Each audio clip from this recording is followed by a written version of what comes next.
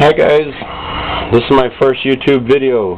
Don't be surprised if it's got buzzing in the background from my fluorescent lights and stuff, and you might not even hear my voice real well. Anyway, this is a video about a little throttle piece thing here that I made up on top of a little 2-horse, 3-horse, sometimes a 5-horse Briggs Strattons, the early L-head ones, the vintage ones.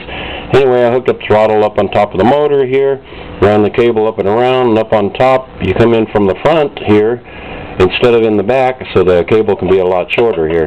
Anyway, here's how it works, just like that. And it also works when you put the stock air cleaner up in there.